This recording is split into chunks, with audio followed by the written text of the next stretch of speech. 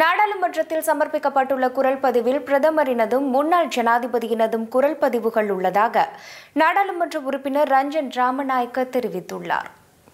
நேற்று நாடாளுமன்ற அமர்வில் உரையாற்றிய அவர் இவ்வாறு குறிப்பிட்டுள்ளார். මම පහුගිය ටිකේ ගරු අගමැතිතුමා මහින්ද රාජපක්ෂ මහත්මයා කිව්වා මගේ කටහඬ පට ගැන ජනාධිපති කොමිසමක් දානවා කියලා. මම ඒකට ඇඟිලි ගැන බලා ඉන්නවා. எனது குரல் பதிவுகள் தொடர்பாக ஆராய ஜனாதிபதி ஆணைக்குழு அமைப்பதாக பிரதமர் மஹிந்த ராஜபக்ச தெரிவித்திருந்தார். ஜனாதிபதி ஆணைக்குழு அமைக்கும் தினத்தை நான் எதிர்பார்த்து காத்து கொண்டிருக்கிறேன். மக்களின் வாக்குகளால் நாடாளுமன்றக்கு வந்த உறுப்பினர்களின் செயற்பாடுகள், அவர்கள் மேற்கொண்ட சேவைகள் தொடர்பாக அறியும் உரிமை மக்களுக்கு இருக்கிறது.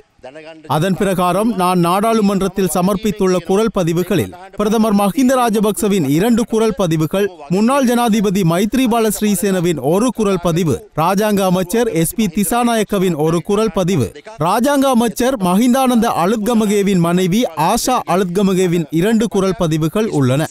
அதேபோன்று அமைச்சர் விமல் வீரவங்சவின் மனைவி சசி வீரவன்சவின் 1 குரல் பதிவு மற்றும் ஸ்ரீலங்கா சுதந்திர கட்சியின் செயலாளர் தயாசிரி ஜெயசேகரவின் 1 குரல் பதிவும் உள்ளடங்கி இருக்கின்றன. இந்த குரல் பதிவுகள் எதிலும் தூசண வார்த்தைகள் இல்லை. කොහොමද ඔබතුමා හෝ මේ සභාවේ කවුරු හරි මොකද්ද නිර්ණායකේ කොහොමද මේ කුණු හබ්බ කුණු හරුප කියන එක නිර්වචනය කළේ? இது போன்ற முக்கிய செய்திகளை உடனுக்குடன் அறிந்து கொள்ள ஆதவன் யூடியூப் சேனலை சப்ஸ்கிரைப் செய்யுங்கள்.